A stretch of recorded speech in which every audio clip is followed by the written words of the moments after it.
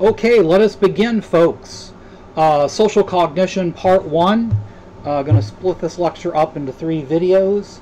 And let's see. I'll talk about this in live class, so I won't go into that. But let's get into social cognition.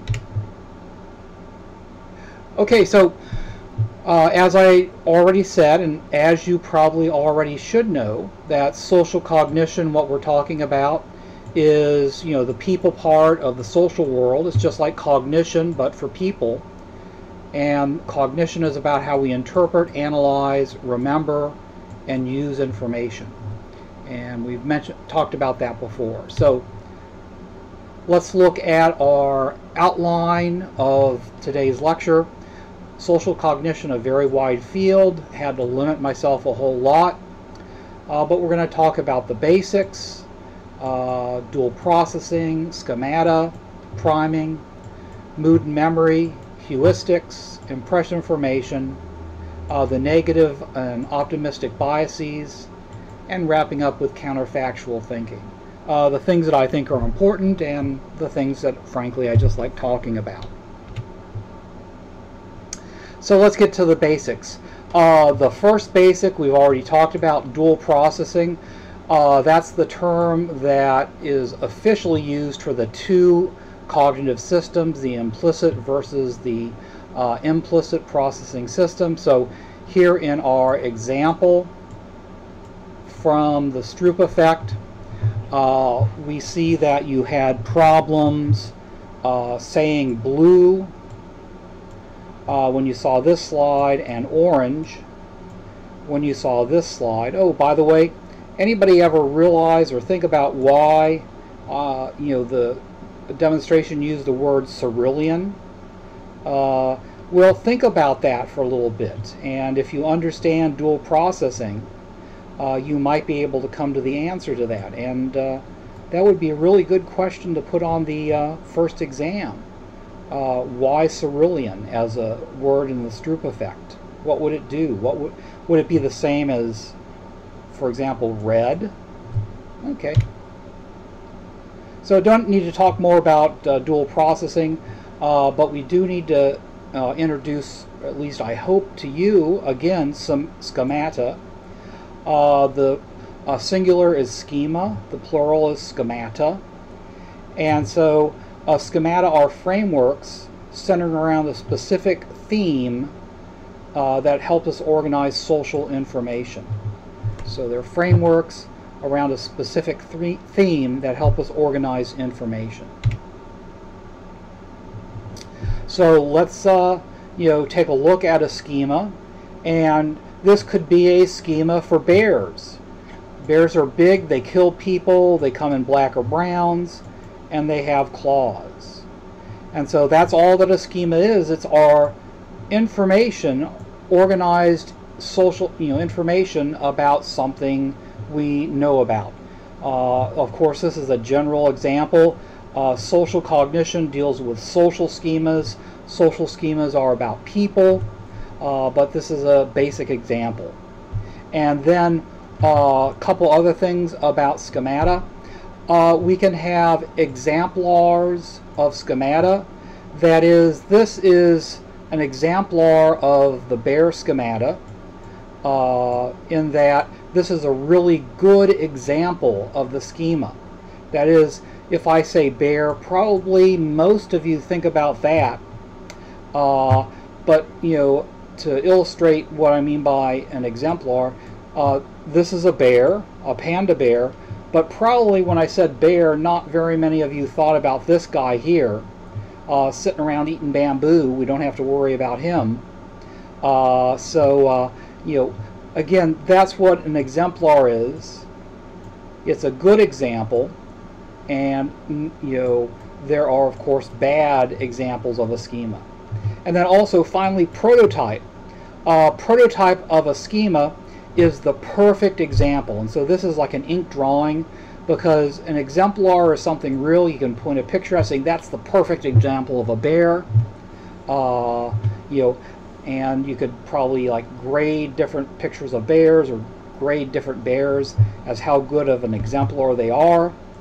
but a prototype doesn't exist in reality. It's something that exists only in our minds, and it is the perfect example of a bear.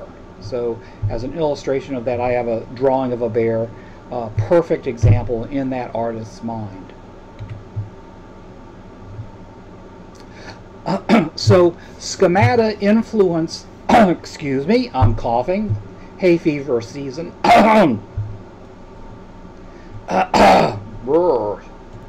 Okay, back after my coughing fit. So schemata influence three basic processes. Attention, that is, why am I not, there we go. Schemata affect what is being noticed, encoding and retrieval, what is being stored in memory and what is being recovered from memory, and processing, how we perceive and what we perceive and what we conclude about what we perceive. So let's take a look at this example of how schemata affect what is noticed, or attention. This is an awareness test. How many passes does the team in white make? Go!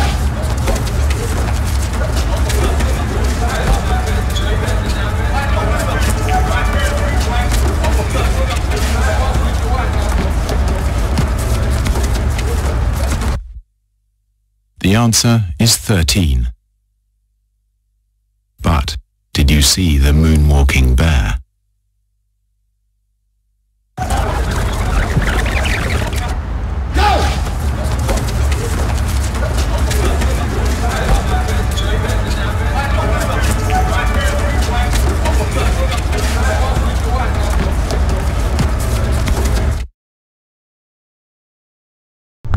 Okay, this is a great ad for being aware of cyclists, but it illustrates, oh, let me go back here so we don't get confused, but it illustrates how schemata affect what's being noticed. When we are watching basketball, we have a schema about basketball, and probably players, uniforms, passes, traveling. Those are pieces of information in our schema about basketball, but not bears. And so we're focused, the schema aids us in that it allows us to focus on what's important because we know we're looking at basketball, but then again it biases us and works against us in that we won't notice other things that are not part of the goal that we're looking at. And that's general cognition. When we get more into social cognition, we run into something called perceptual confirmation. And this is when, if a perceiver has a belief about someone, they are likely to notice things that are congruent with that belief. And that's basically it. So let's say that the perceiver is meeting somebody, and they say that, I've heard he's a friendly person from other people, and then the target behaves like a normal person. Sometimes they're friendly, sometimes they're unfriendly. Because the perceiver has a schema which says this person is friendly, they're going to mainly notice the things that he does which are friendly, and they're going to be biased towards concluding that he is friendly. And that's perceptual confirmation. The perceptual confirmation of a schema. So there you go. And then schemata affect what's stored in memory and what is recovered from memory. That is, laying down memories and remembering.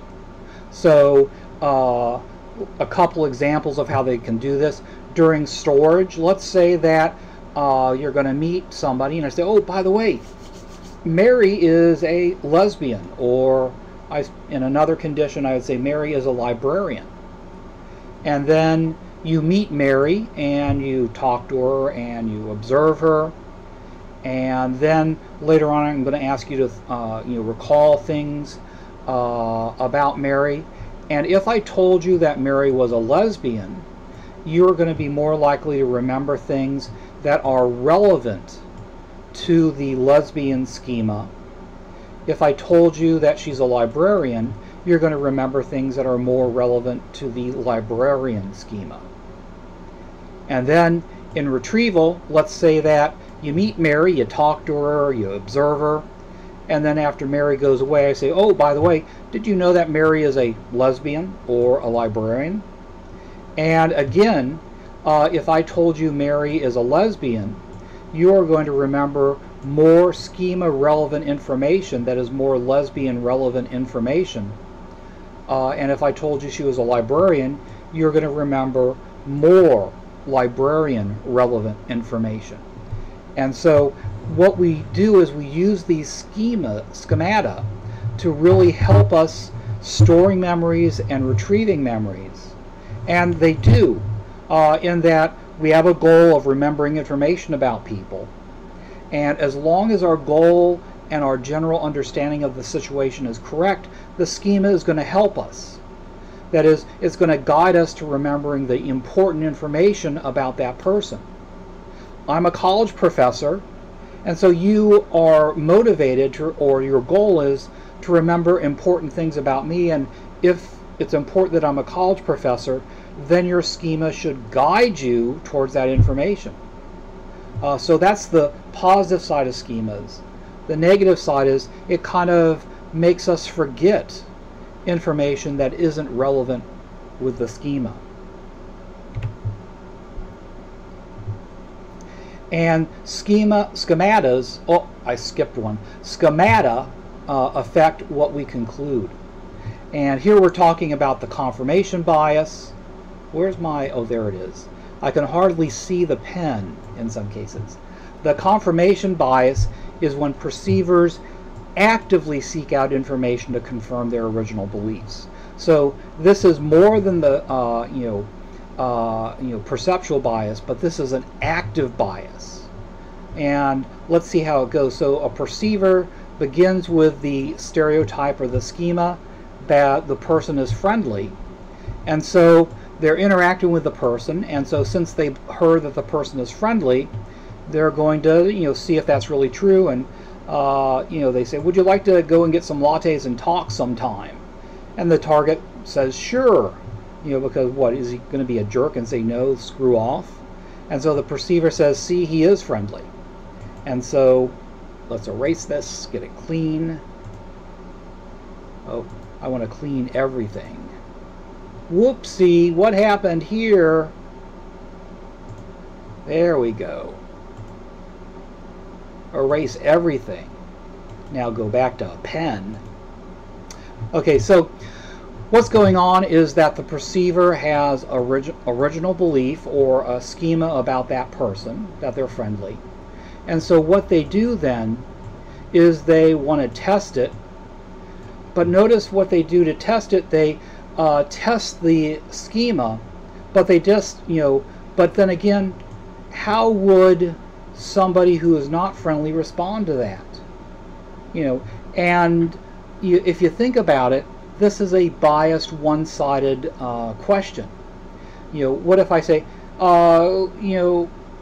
would you be interested in going out, and get some coffee sometime and talking, or are you not into that thing? That would be a more unbiased question.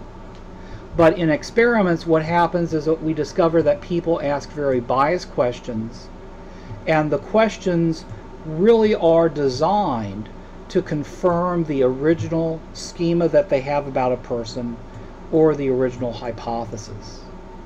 And so what happens is that people begin with a belief about a person, and they generally tend to act in ways which would encourage that person to behave in the way that they originally think that they would respond. And so that's the end of part 1. We'll pick up on that and some other ideas in a few minutes. Oh.